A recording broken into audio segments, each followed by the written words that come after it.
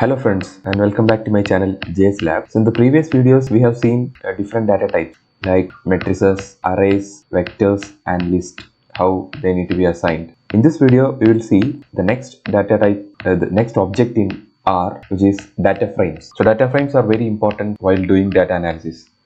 So first of all, what is data frame? So the data frame is a table or a two-dimensional array like structure in which each column contains value of one variable and each row contains one set of values. This is data frame. This is the usage. Okay, so we'll see this one with some example. So we'll create a data frame of some informations about some students in the class. So I'll give the name of the variable as stud.data, student data, and I'm going to create a data frame, data.frame.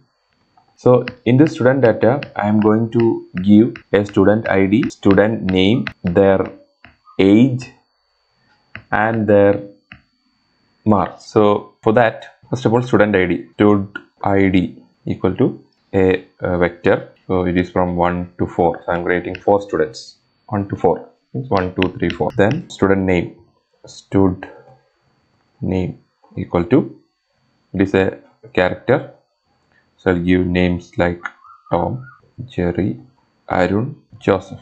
Now the next one is their age equal to, I'll give the age as 25, 21, 22, 21 and 23, and also their marks out of 100 is equal to 90, 85, 77 and 92. Now if I enter this one, now on the right side top you can see a stud.data variable is created. So we'll print that one, stud.data. If I print that one, I can see student ID 1, 2, 3, 4, student name, age, marks. So we'll recollect our definition. It is a two-dimensional array in which each column contains values of one variable. So you can see first variable is student ID, it contains its student ID values. Second one, student name, it contains the student name values in character. Then age and mark. The data stored in a data frame can be numeric, factors or character. Here you can see we have used numeric and character. You can use factors as well. Then each column should contain the same number of data items. So since the first column contains 4 data items, so second and third and fourth column also should contain 4 number of data items. Next one is, now we have created a data frame. Now we are interested in seeing the structure of the data frame. So for that you can use str function, str of stud.data. So you will get the structure of the data that we have created. That is 4 observations of 4 variables. So you can see 4 observations, 1, 2, 3, 4. 4 observations and 4 variables, student ID, student name, age and marks, 4 variables. And also if you take student ID, you can see it is of integer type, and another one is second one, student name, it is of character type, age and marks is of number type. Okay, so that is how you find the structure of the data that you have created. Now we can also see the summary of the data in our data frame. What is the summary of the data in our data frame? For that you can use summary of stud data. So it will give the summary of all the variables in that. So here first one is student ID. Student ID. So what is the minimum value? Which is 1. What is the first quantile? It is 1.75. That is a statistical term. What is the median of that column? 2.5. What is the mean of that column? 2.5. What is the third quartile? It is 3.25. What is the maximum value? 4. Okay, so all the information about the student ID is displayed here. The same way, since it is a character, all these things will not be there in the student name, but age you can see the thing. Minimum, maximum, everything is there. For marks also it is given. So summary provides you this much detail. Print the data again, stud.data. Now I need to extract only the student name from this one. I am interested only in the student name. So what I can do is I can extract that one from this data frame using dollar symbol, stud.data, then put the dollar symbol and then type the column name, which variable you need. I need stud name, and put enter. So all the student name is entered. If I am interested in age, put age. Okay, so the age will be displayed only, so that you can extract the column, the entire column. Now if you are interested in two columns, that means if you want student ID and student name, then you can go for stud.data. No, you cannot use this. You need to provide a data frame, data.frame,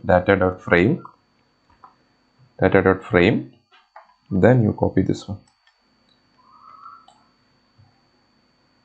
I made a mistake.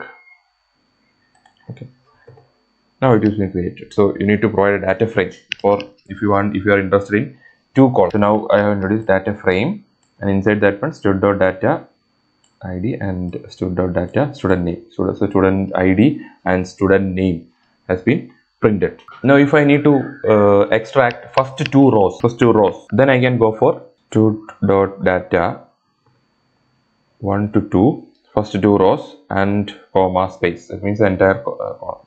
So you can see this one. First two rows and all the columns. First two rows and all the columns have been displayed. Now I am interested in extracting first and third row with second and fourth column. Okay, I need first and third row with second and fourth column. For that, what I can do is stud.data first and third row. So row wise information I have given, then second and fourth column. Now see this first and third column plus second and fourth column has been displayed. So this is how you can extract values according to your need. Okay, so this will be very useful while doing the data analysis part, because you may be interested in some variables, some part of the variables, some rows, some columns. So you can use this technique for extracting the data in the data frame. Now suppose you want to add one more column to the existing data frame. For example, here I am going to add department of each student. For that, what I can do is, you would type the student data, that is a variable name, then type the name of the variable that you need to add, then give the values of that one. Means, for example, I am giving is first person is from IT, second person is from mechanical, third person is from electrical, and the fourth person is from computer science. Okay, the fourth person is from computer science. So here student.data, that is our variable. Into that I put $sign and department. That means you are going to add one more column to the data. So if I put enter, it has been created. We will check stud.data. You can see the department. This one column has been added. So this is how you can expand the data frame, by adding one or more columns. Now what about adding rows? To add more rows permanently, you need to use rbind function. That also we will see. For that, so here all the students are boys. Okay. So we will type some girls details. Stud.girls, girls in the class, girls in the college. We will create data frame, data.frame. Inside that one, first one, student ID is equal to I will be taking only one. We are 1 2 3 4 we have used, so 5 to 6. Okay, only two students are there. Okay, two student details are there. Then student name equal to, right, I need to name. Okay, two names. Then what is our age? Age is equal to C of 22, 21. Then their marks C of, for example, 85 and 90. And their department equal to, okay, they are from IT and CS.